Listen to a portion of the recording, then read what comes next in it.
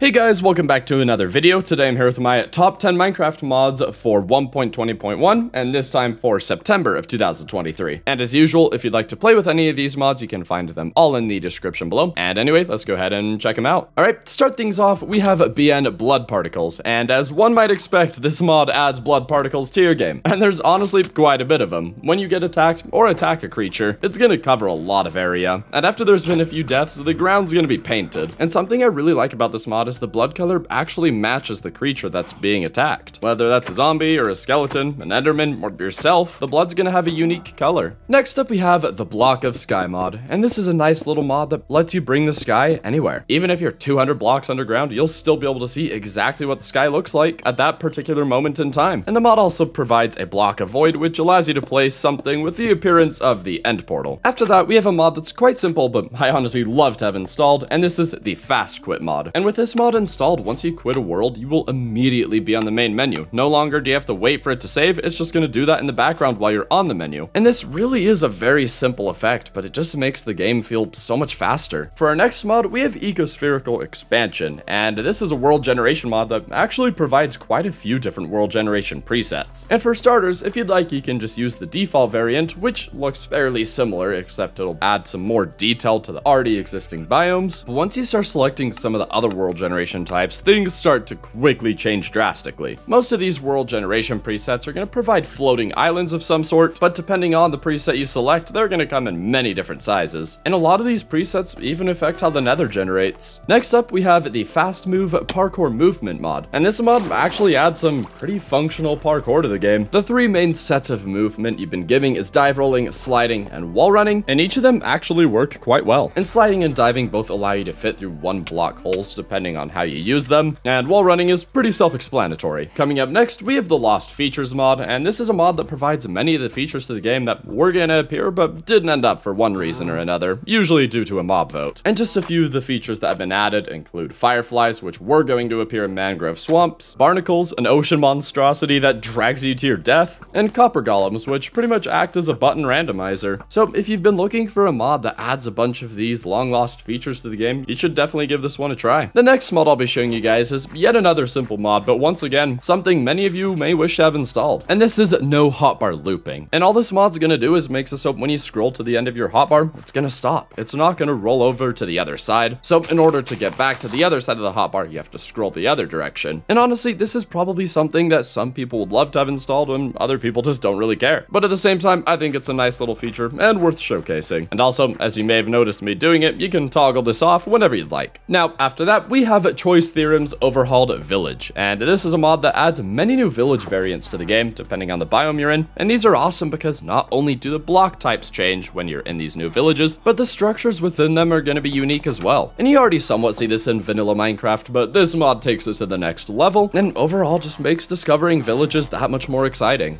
Approaching the end, we have the Heartstone mod, and this is going to be a mod that you'll use specifically in multiplayer. All you have to do is craft the Heartstone, which will give you 2 of them, give that item to another player, and whenever you right click it, it's going to point in their direction. So no longer are you going to have to ask for their coordinates over and over, and in order to reach them, you can just follow them no matter where they go. And finally, the last mod I'll be showing you guys today, and honestly maybe one of the craziest Minecraft mods I've ever seen, is Blockfront. And this is a mod that quite literally is going to convert Minecraft into another game essentially. One that somewhat resembles something like Battlefield. Right away, you'll notice that the main menu is completely different, and once you enter a match, yes, there's literally matchmaking in this mod, you'll play a variety of different game modes that you're probably familiar with if you've played a shooter before. And honestly, everything ranging from the sound design to how the weapons feel is just downright amazing. And the mod's pretty underappreciated too. I was playing at a fairly late hour, but at the time there's only 18 people online. But regardless of this, when I tried to find a match with other players, I was able to do so fairly quickly.